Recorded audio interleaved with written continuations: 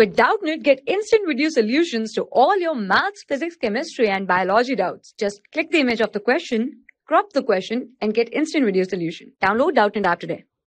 Hello everyone, here the question is factorize 1 minus 2a minus 2b minus 3 into a plus b whole square.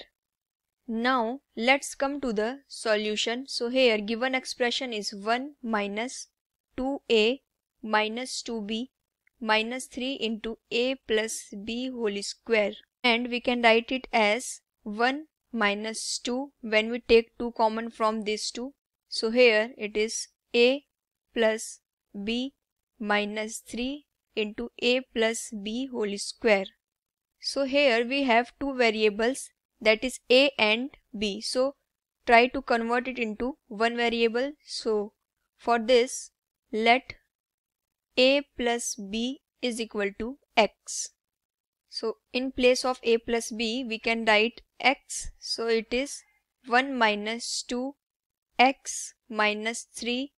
A plus b is x square. So we can write it as 1 minus 2x minus 3x square. Now here it is a form of the quadratic equation. So split the middle term in such a way that if we multiply that digit we get the multiple of first and the last term or third term, and if we add or subtract that digit we get a middle term.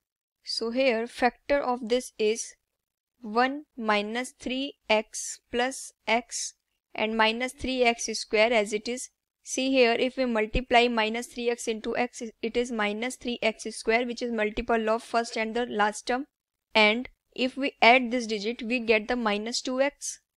So here take common 1 from the first two, then here we get 1 minus 3x, and from this take common x, then it is 1 minus 3x.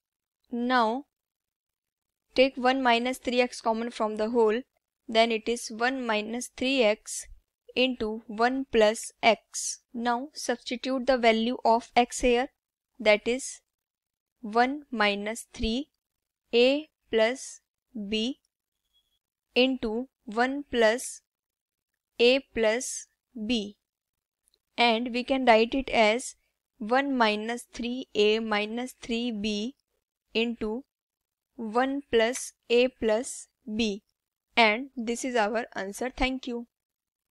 For class 6 to 12, IIT JEE and NEET level. Trusted by more than 5 crore students. Download Doubtnut app today.